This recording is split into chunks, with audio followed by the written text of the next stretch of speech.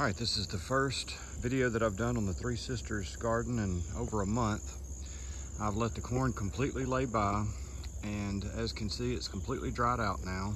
I'm going to harvest what's left today.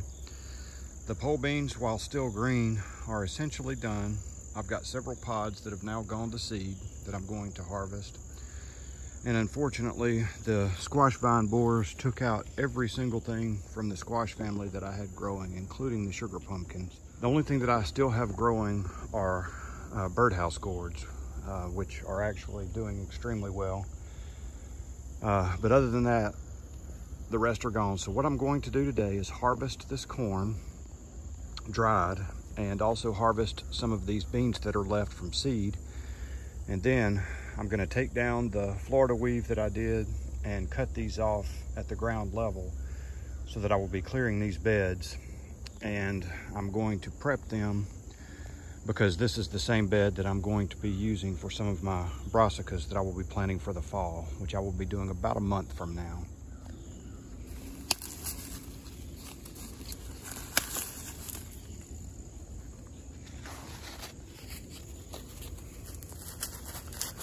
So this is the dent corn, Hickory King dent corn. Nice and dried out, it's looking good. I'm gonna shuck it and let it dry out some more before I try to process it. But this has turned out to be some really nice corn. And also what I'm going to be doing is shucking this as I go, and I'm just going to throw the shucks on the ground to let them become a part of the mulch layer, and then I'll be putting the cobs into my garden cart. Okay, I was able to harvest quite a bit of this dried dent corn.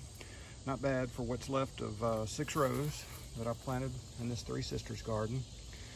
Now I'm easing along here and picking these Louisiana purple pole beans to use for seed next year. I've already picked quite a few, definitely enough for me and probably enough to share in case anybody else wants some who live around me locally. So I'm going to keep picking these now, and hopefully by the end of the day I'll already have the Florida weave taken down and all of these stalks and vines on the ground for mulch. I've already left quite a bit of mulch from the shucks from the corn that I picked, and I'm just going to let it decompose right where it is. Okay, so now what I'm going to do is go along here and just cut this corn right at the base, leaving the roots in place. And all that I'm going to do for now is just drop it down onto the ground and leave it to decompose. Now later, I always have the option. I have a wood chipper and leaf shredder that I can always run this through if I want to make it finer. But for right now, the priority is just simply getting it down and let it start breaking down. This will add more organic material to the top of the soil for breaking down, and will also continue to retain moisture and suppress weed growth. All right, first bed is done. Everything's on the ground. Like I say, I'm going to leave it there to let it break down. If you recall from, I believe it was the second or third Three Sisters video that I did, I mentioned that I had tested this soil and amended it with an organic fertilizer, which is a sustained release fertilizer, which means that even though I put that in the spring, it's still going to be releasing nitrogen and phosphorus and potassium even now. So I will not be adding any more supplemental fertilizer to this before I plant the brassicas. And the brassicas, as you may have seen from some of my other videos, have already been started. They're growing indoors inside my grow light cabinets. And so when I get ready to plant here, all I'll have to do is push enough of this out of the way to get some starts in the ground. And then as I go along, I can amend with foliar fertilizer, fish emulsion and other things like that that I can do as they grow. And it will be late winter, early spring before I ever test this soil again.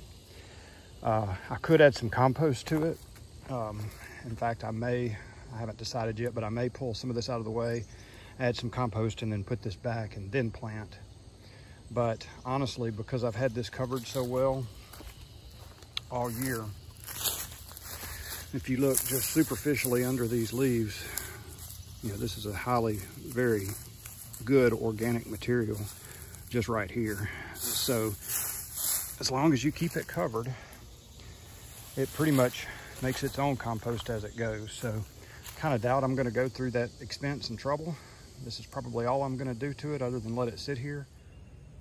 All right, so for what began in April, it's now late August, almost September, and the Three Sisters beds are now finished. They have been completely mulched on top of the soil to be broken down. I'm not quite done with the series because I still intend to do another video or two on processing, especially of the corn.